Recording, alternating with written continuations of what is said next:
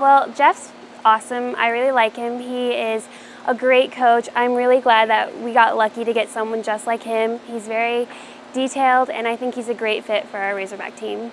My favorite moment so far with this team would be our bonding experiences we've had with Jeff. He focuses on getting our team together and bonding, and one of the things we did was a scavenger hunt, and we had to do handstands all over Fayetteville, and that was a lot of fun.